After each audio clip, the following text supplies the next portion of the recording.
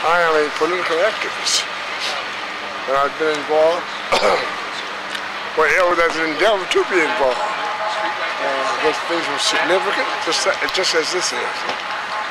And you know, I have a trilogy here also. I was the first African American to run for mayor in the city of Dallas, the first in the history. What year was this? And the mayor, the first mayor, black mayor, is on Mr. Obama's team, Mr. Ron Kirk. He's the first, and Mr.